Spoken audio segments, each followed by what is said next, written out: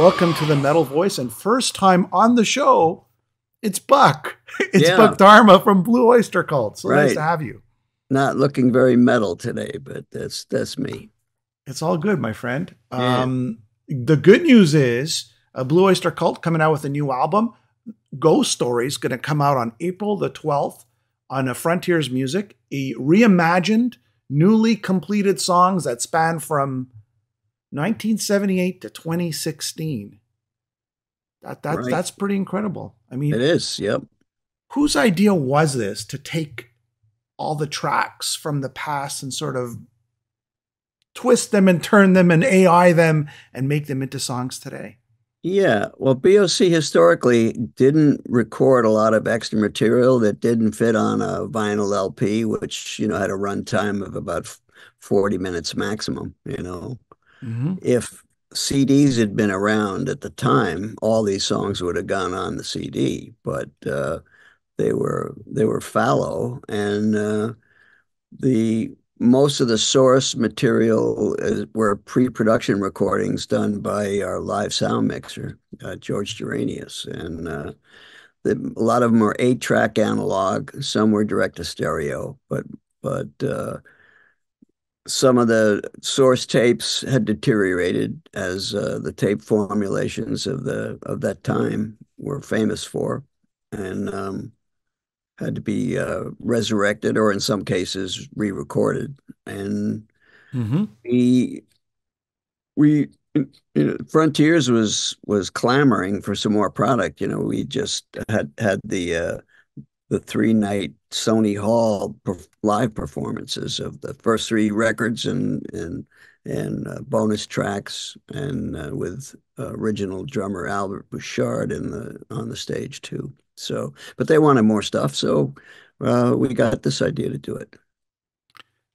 So you used AI to reconstruct the songs or to Yeah, fix the the quality AI or actually demixes a stereo recording and okay. lets you have more control over the individual elements, the drums, the bass, and the vocals specifically. Guitars are Uh, a little harder to yeah. extract. I think what it does is it sort of separates the tracks of right. It's Right. Yeah, it gives you a little more individual control, as if you were dealing with a multi-track uh, sound.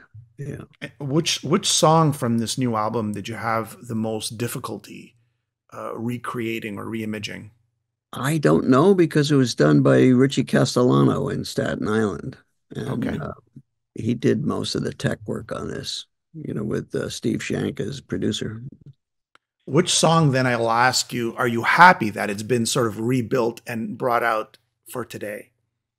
I like the one that I sing. Well, there you go. Yeah. Yeah, the only thing I like that, because that was a Albert Bouchard song that he asked me to do the vocal on, and it didn't make the record. And now when I hear it, I said, "Oh, I wish that had made the record." And a cool thing is Kick Out the Jams, which is, a cover that you did back or you play Yeah, live, right? And now yeah, you have finally a studio version of it. How did that come about? yeah. We I don't know if we were playing that for fun, or do we actually considered putting it on the record, but I think it's a really good version. And especially, now that the MC5 are gone, it's just, I feel really sort of affectionate and nostalgic for the whole MC5 thing. Wayne Kramer just passed away. Yeah, yeah. Actually, it's a great version, and I'm happy that it's included on this. Yeah, yeah. I think we could be proud of what we did. Yeah. What was it like working with Albert, the Bouchard brothers, Joe and Albert, all these years? I mean, I guess it's been on and off, right? I mean, Yeah, yeah, yeah. We've had some collaboration over the years since I left the band, but yeah, it's fine. yeah, Yeah, we've great. done quite a lot with Albert, and this is the first time we've done stuff with Joe in a long time.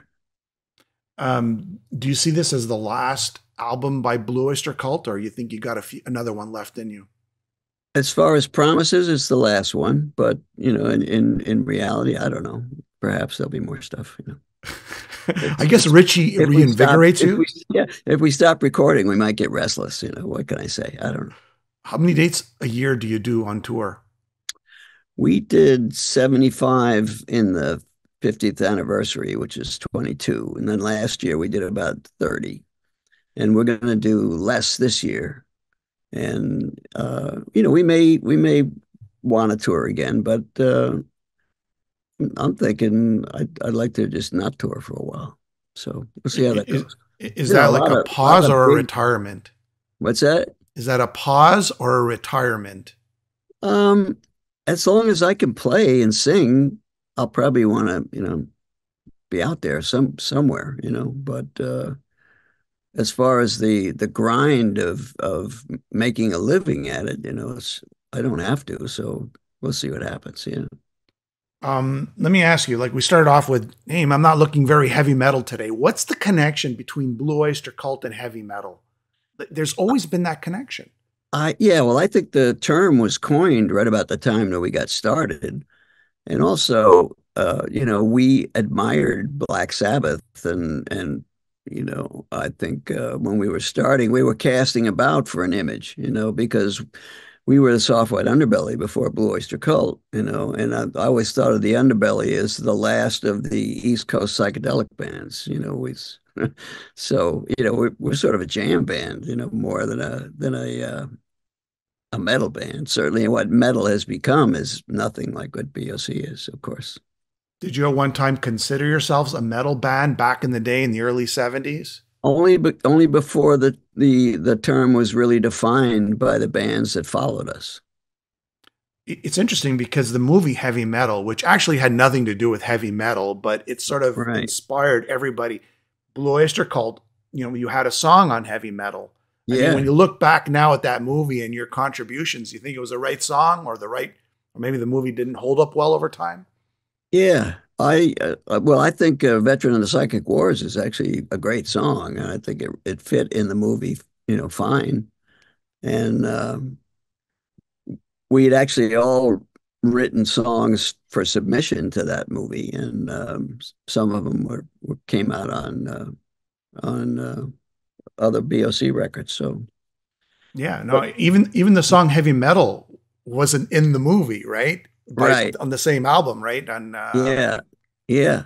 Actually, I don't know if that was part of the as part of the effort. I guess it was. Yeah, yeah, I mean, you would think heavy metal would be with heavy metal. Strange enough, right, that magazine inspired the movie, and that right. magazine, yeah. Well, that was a Sandy Pearlman lyric. You know, heavy metal, the black and silver, and he he might have coined the phrase.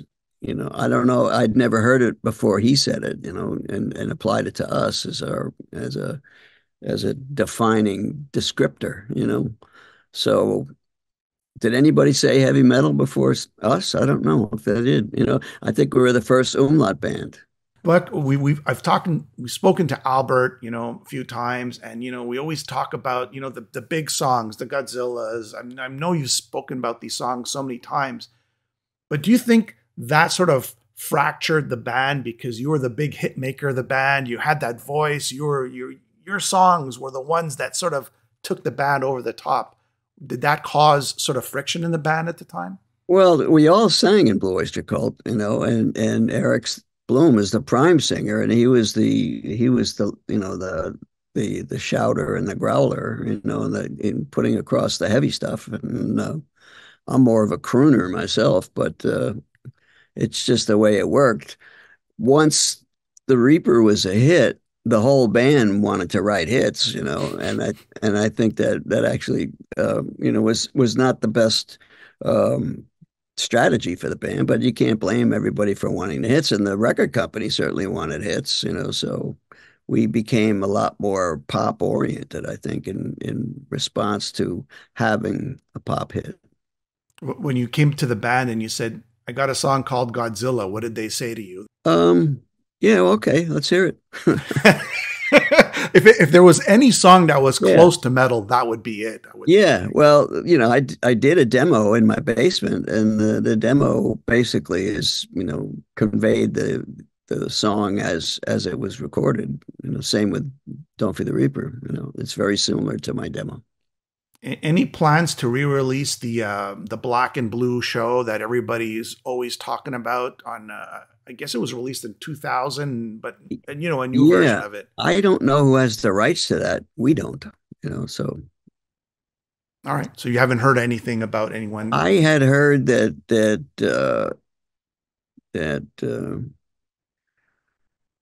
Ozzy and his camp didn't want that out. Although, Ozzy's not on that, it's Ronnie Dio, but who's ever suppressing that is not us.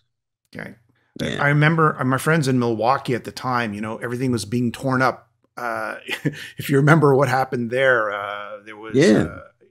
there was like 160 arrests, I think, something like that. Yeah. Yeah. We had played our show, we were supporting Sabs at the time. And when the hell started to break loose, we got out of the building. So I just saw it on television basically after the afterward of that. Any thoughts on Ronnie James Dio? Seeing him perform at the time, that was his heyday. With Yeah, Sabbath. yeah. I saw Ronnie play a fraternity house in Cortland, actually, it was in Geneva, New York. He was from Cortland, yeah, because I went to college upstate New York with Albert, and that's where I met Albert Bouchard. And Eric Bloom went to Hobart and Geneva, and we went to Geneva and saw him play Tommy in a fraternity house. And he was an incredible singer. He could mimic Tom Jones like Tom Jones. He was just great. So yeah, it was great to see Ronnie, reach his prominence that he did. He's always good. Going back to the album, like I hear Late Night Street Fight kind of reminds me of The Revenge of Vera Gemini. Were there like little aspects of these unfinished or now finished songs that sort of made their way onto other albums?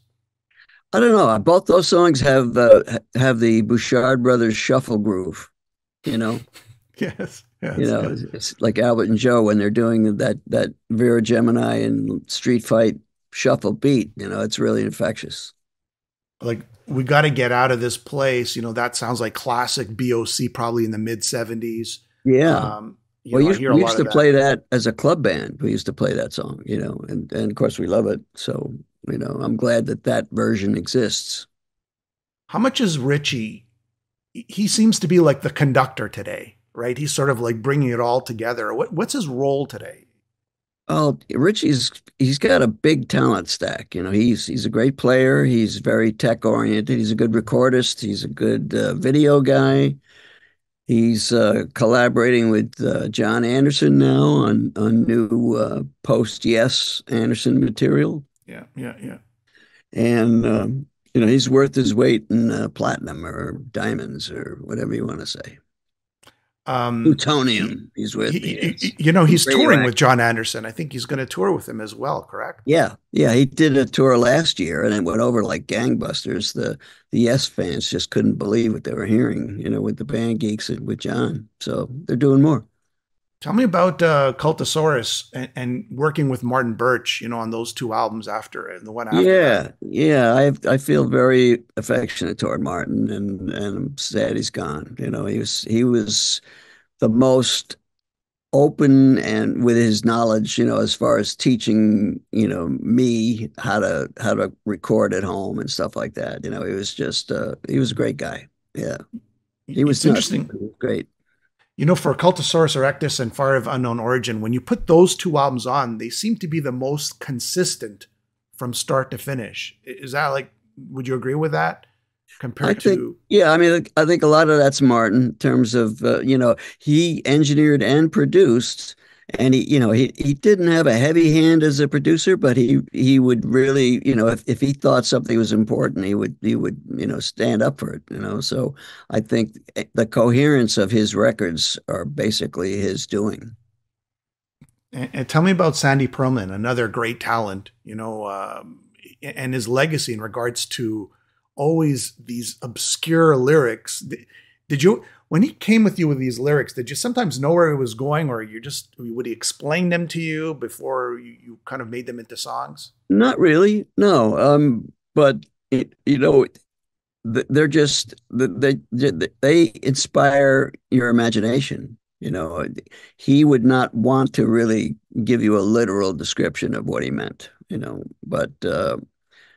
but the story aspect was just leapt off the pages, basically. You know, and Sandy's the reason why I'm a professional musician and a recording artist. You know, before meeting him, I was never self-motivated enough to consider doing it, you know, but he he recognized my guitar talent, and with the synergy of the elements of all the original guys in Sandy, it made sense to really give professional music a shot. You know, we felt like we could do it with all of us together.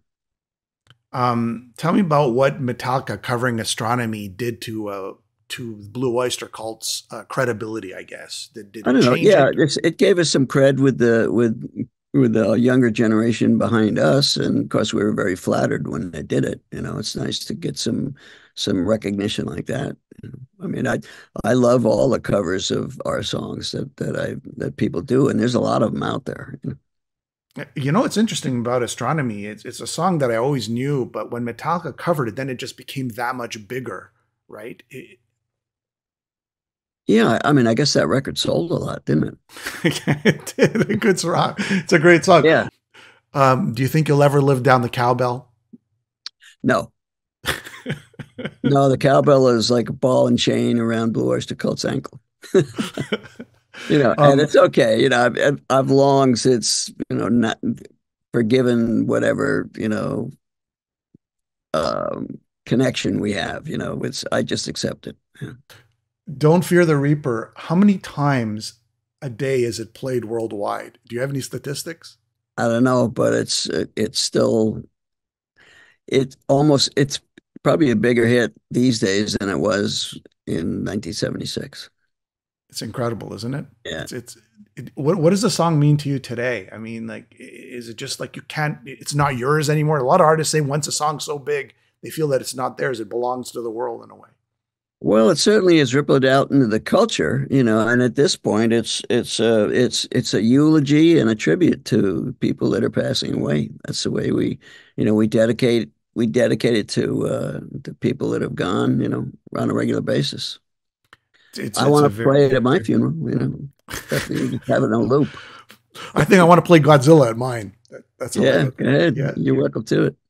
Tell me anything else that's going on with Blue Oyster Cult that you want to tell everybody about, with the exception of the new album that's coming out. Yeah, okay. Well, we got ghost stories. We are touring. The dates are fewer, so if you want to see us, I would recommend coming, you know. And I've got a solo tune that's coming out later this year, and Okay. it's the first thing I've done solo since the 80s.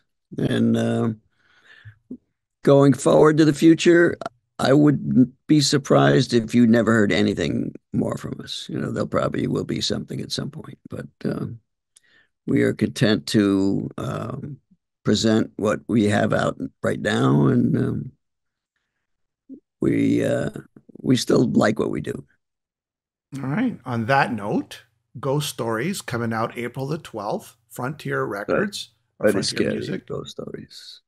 I'm sorry? It's creepy. It's very creepy. Well, you look good, man. You look good. You look Thank good. you. You look good, Thank you. and You you too. look Yeah. and you know, I'm hoping one day you guys will come back to the eastern part of Canada for Yeah. maybe a last show or something. Right. It just takes a lot of money to get us up across the border. That's, you know. Yeah. We gotta figure something out. On that note, Buck, thank you so much for your time, and Yeah. I Well, it's basically great wish you talking all to the best. you. Okay. All right.